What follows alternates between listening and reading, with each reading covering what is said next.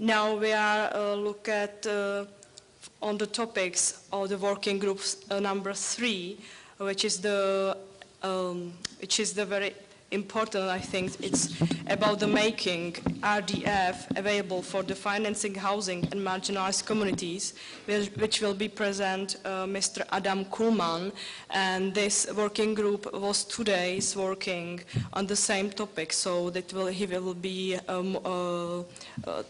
he will have more time to present to us what they did these days.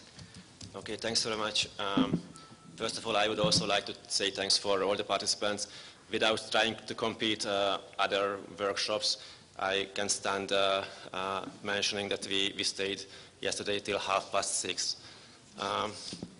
I think it's also important that we had a very frank conversation. All of us agree that we are not making records of what we are discussing. We are trying to come to a better understanding of the situation. We have heard presentations from each countries, both on national programs as well as on individual projects. And within some of these, we have seen some innovative ideas as well. For me, the savings and microcredit scheme was very interesting from Slovakia. Then we entered into a discussion of different topics. Among them, the definition of the marginalized communities, where all the countries apply different methods.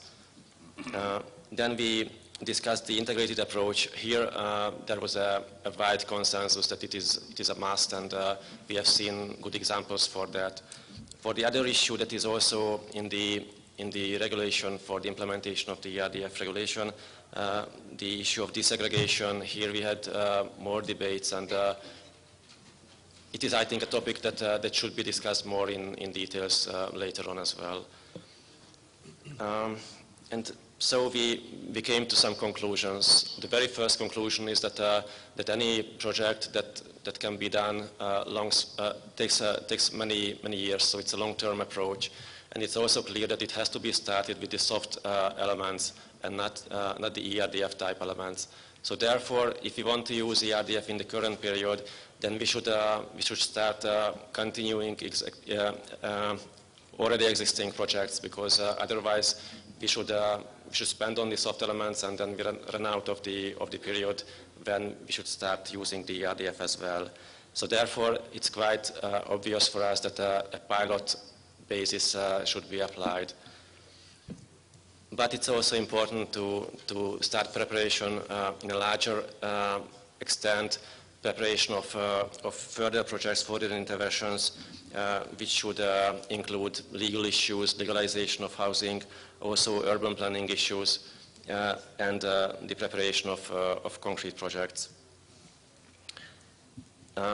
Finally, I would say that this was a start of an attempt that OSI is trying to do, to sit together people from ERDF and ESF managing authorities, line ministries and NGOs in the topic of using EU funds for Roma inclusion. There are other initiatives in this field as well, for example the EU Roma, but that only covers the ESF managing authorities at the moment. So I think it's important for us to continue with this. We invite you to take part in this cooperation. So this was more or less what I wanted to say, and I ask also Alekos whether he would like to add anything.